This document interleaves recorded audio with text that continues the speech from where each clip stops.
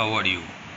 Today my discussing topic is about circuit breaker and the practical experience that gathered from the circuit breaker maintenance and also from any types of problem that's different times we are facing in the substation and also the power plant.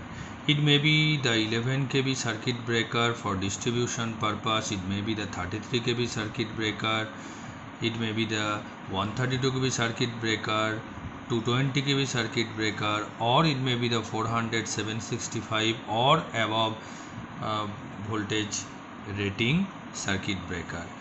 Everything inside the circuit breakers is same. So today our topic is about the spring charging motor. The spring charging motor functions, everybody know that what is the function of the spring charging motor. It is just operating to charge the spring for another operations of the circuit breaker to be ready. But different time we face that lots of problem just arises inside the circuit breaker. The closing spring does not charge automatically. When every operation of the circuit breaker switching on and switching off is completed, automatically a spring charging motor spring charge are just ready for the another operations for switching on and switching off. But if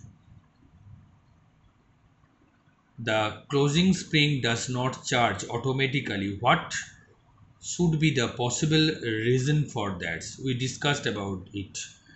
Faulty motor means the motor inside the circuit breaker mechanisms box may be faulty, so the limit switch failed to operate. Any problem inside the limit switch of the circuit breaker that is connected to the mechanical hinge of the circuit breaker for the switching on and switching off or spring charge, just mechanical indications or mechanical positions depend on the limit switch. MCB in the motor circuit has tripped. Suppose any types of problem or any types of short circuit has just inside it, or any types of different type of electrical problem be there, so the MCB can be tripped. So the switch off or switch on the MCB to normalize the motor circuit. So it may be the reason for the spring charge does not charge automatically. So the MCB of the motor circuit has tripped and supply is disconnected. You have to check the supply disconnected from the BMK box. If the fuse is blown out, so you have to replace the fuse. If the MCB is stripped or MCCB is stripped inside the BMK box, you should check the MCCB or MCB for establishing the connections to the motor circuit. Loose wire connections or damaged wire. Suppose any types of fault, short circuit has just inside it, so the wire may be burned out or wire may be damaged, so or it may be loose due to the wears and tears and different types of expansion and contractions or aging, whatever be the situations. So you have to check the loose connections thoroughly during the winter maintenance or preventive maintenance time. Or mechanism failure. Mechanism failure means mechanism has a mechanical part. All the parts has mechanical latches. One latch is just supporting to the another latch for the closing operations, and the spring is also helping for the closing operations and the tripping operations simultaneously. So what should be the possible or corrective actions you should take to overcome these types of reason or these types of problem? So the corrective actions: check or replace the motor. If any types of problem in the spring charging motor, you should replace it, or spare should be buy and kept in your emergency stock. If necessary, you should check it and you should change it from anywhere, or it can be very easy to replace, because I have an experience of changing the ABB circuit breaker, CGL circuit breaker, Siemens circuit breaker,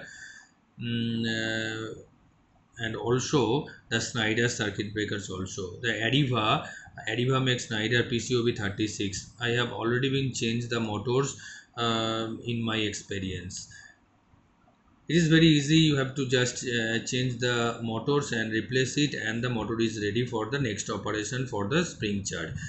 Check or ensure the mechanical linkage, whatever any types of mechanical problems where tears are there, latching is not just properly coming to just tightening the latch, tightening the nut bolt, and tightening the position, or greasing, or providing different types of lubrications. So the mechanical linkage with the limit switch should be proper. So if it is should be proper, so the connections of the with the limit switch should be proper. Switch on and switch off the MCB, or replace the blown fuse at the BMK or anywhere the supply is coming, and ensure the supply voltage. If the supply voltage will be ensured, then the supply will be established to the motor circuit of the circuit breakers.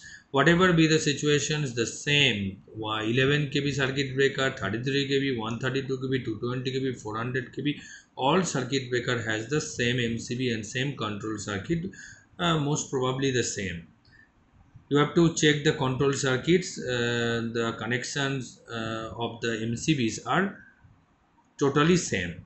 Tighten the connection or replace the wire if any connection is loosened. You have to check the all nuts and all the TBs for the tighten of the connections. If the connection is loose, so the motor cannot be, or cannot be running, or spring charge will cannot be there. So if you tighten the connections during the maintenance time, so this problem will not become. Or if any problem will be there after tightening the connection, replace the wire for the permanent solutions. Check or replace the mechanisms. Is the mechanical problems inside it, uh, you cannot fix it. So that's the mechanical damage inside the mechanism box. If any types of mechanical damage inside the mechanism box, uh, that means different types of problem may be there. The oil is just outing from the hydraulic hydraulic parts of the circuit breakers, or any types of latches that is slip out when you are just switching on the circuit breaker or switching off the circuit breaker, and after the spring charge is completing, automatically the circuit breaker is switch on, because the positioning or proper positioning is not will be there. If the proper positioning will not be there, we will consider it the mechanical problems inside it. So no latch will be properly placed, and the circuit breaker switching on and switching operation will be malfunctions. So it is very important to check or corrective actions for these types of problem. What was our problem? The closing spring does not charge automatically. So the possible reason I have discussed today about the possible reason, what may be the possible reasons for the circuit breaker not closing automatically or not charging automatically, and the corrective action you should take to overcome this problem.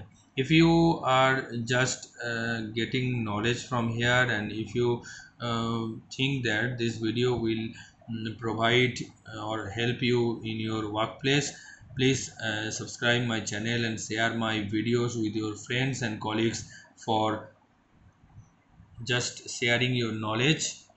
Thank you friend, thank you for watching my video, thank you very much.